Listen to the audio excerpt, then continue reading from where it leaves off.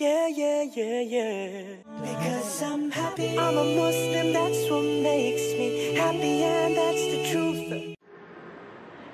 Islam is so clear and explicit.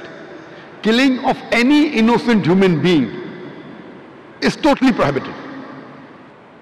And I remember in Bombay in 2006, I gave a talk on is terrorism a Muslim monopoly? That's a different subject altogether.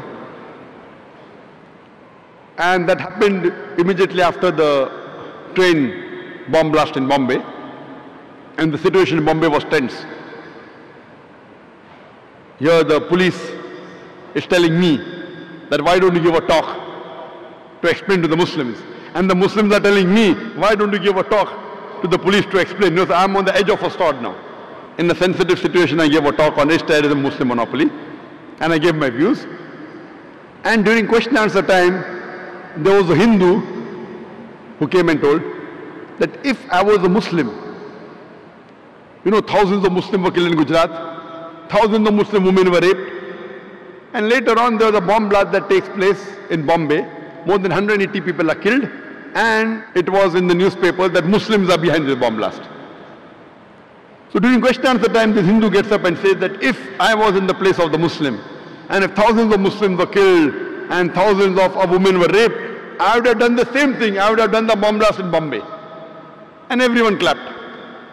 I told him that what you're behaving is like a normal human being. It's a reaction. Thousands of Muslims are killed, and if thousands of Muslim women are raped. But I cannot do that. I, being a Muslim, I cannot do that because my Quran, the last and final commandment in the Quran, does not permit me to kill any innocent human being. If some Hindus have done in Gujarat, it does not permit me to kill the other Hindus in Bombay. It is prohibited in Islam. Just because some Hindus did some mistake in Gujarat, I cannot harm the Hindus of Bombay. If you catch the Hindu in Gujarat who has done the mistake, give him to the law, give him punishment, I'm for it. But you cannot take revenge by killing Hindus in Bombay. It's not allowed in Islam.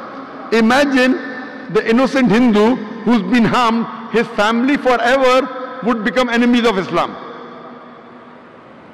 Killing any innocent human being is prohibited in Islam. We were taught beautiful things by this man, Prophet Muhammad, may peace be upon him. He taught us to love and to care.